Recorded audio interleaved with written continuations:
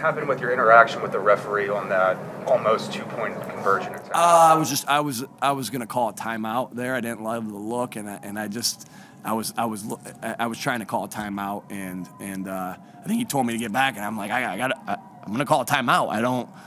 I don't have the burst that I used to have when I played at Mount Union, where I can sprint 30 yards down to kid a timeout, and so I needed to be down there because I didn't want to tear a hamstring off the bone.